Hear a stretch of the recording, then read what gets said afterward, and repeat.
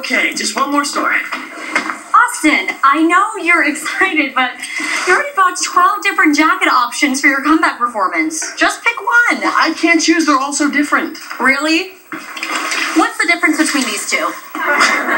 This one's sky blue, and this one's blue sky. Hey, check it out! A fortune teller. Maybe she can help me decide. Good one.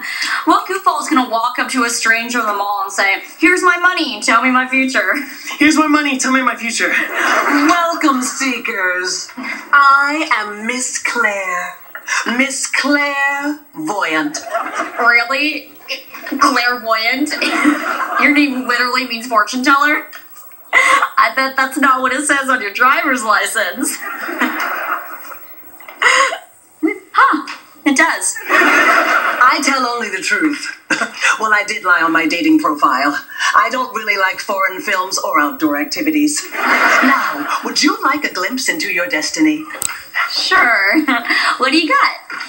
You, Allie Dawson, will have an unexpected visitor from a far-off place. Wait, how did you know my name? You're famous, and I'm a fan, because I'm finally me. Yeah, yeah, uh-huh. Yeah, yeah, uh-huh. Yeah, yeah, uh-huh. So what does the crystal ball say about me? Don't touch my ball. Why? Because it's a magical object that connects its users to the mysteries of the universe. No, because it's an expensive Wi-Fi router that connects its user to the mysteries of the internet. So you admit you're a fake. Oh no, those with the gift don't need a phony prop to see the future. So what do you see for me? I bet it's awesome. My big comeback show is coming up, so you probably see me rocking out, wearing a really cool jacket. Maybe it's sky blue, maybe it's blue sky. Your great expectations will end in disaster. Failure is in your future.